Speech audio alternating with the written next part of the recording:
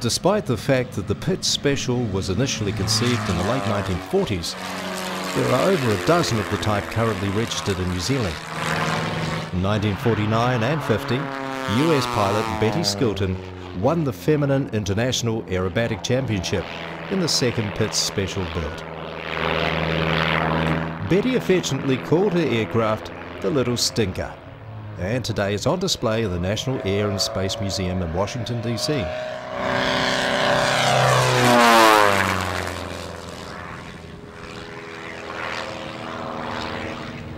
Throughout the 1950s, Curtis Pitts built several more examples of the aircraft.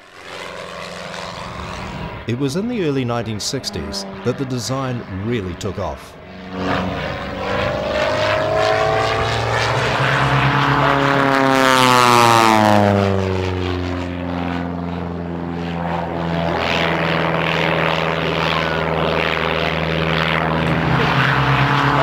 A number of interested amateurs convinced Pitts to release a set of construction drawings, and the Pitts Special was on the way to becoming a common home-built aircraft and household name.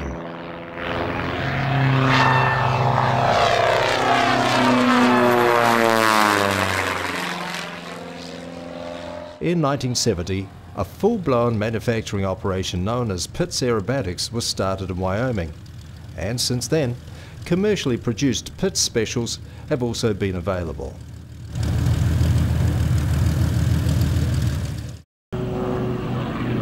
This year, former New Zealand Open Aerobatics champion Steve Taylor brought his Edge 540 to Omaka for the first time.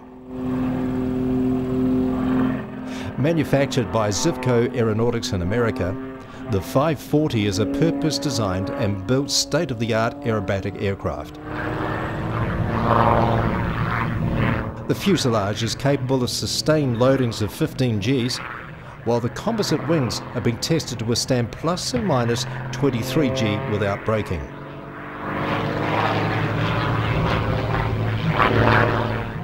Powered by an 8.75 litre Lycoming engine, producing 327 horsepower, and with a propeller made of foam, carbon fibre and titanium, most aerobatics are performed at speeds of between 330 and 405 km per hour.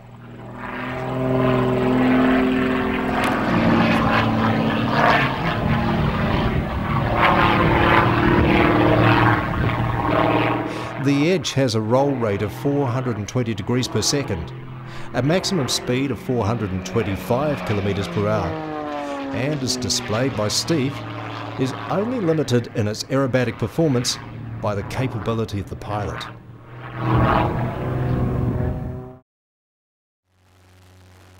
This year, Doug Brooker once again returned to classic fighters with his Acro Tech Giles G202 aerobatic aircraft. Purpose-built for unlimited aerobatic competitions, this aircraft has a high power-to-weight ratio, is built of carbon fibre materials, and is quite unstable.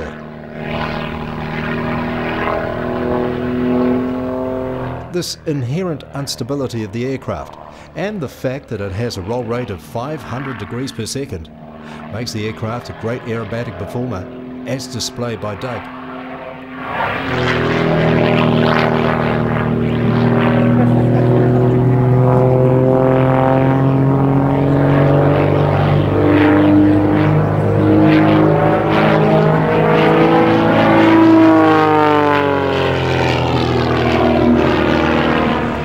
A previous New Zealand Unlimited Aerobatic champion, Doug has amassed almost 3,000 hours of flight time in 28 years of flying, of which at least 1,200 have been aerobatics.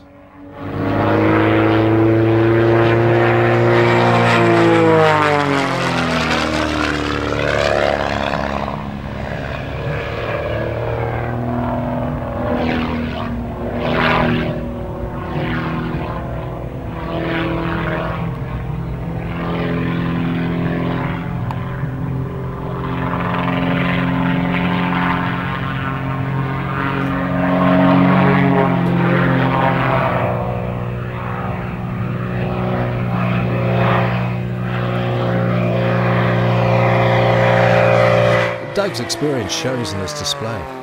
and the obvious physical effort required to perform very high G manoeuvres during the routine certainly makes one appreciate the routine that much more.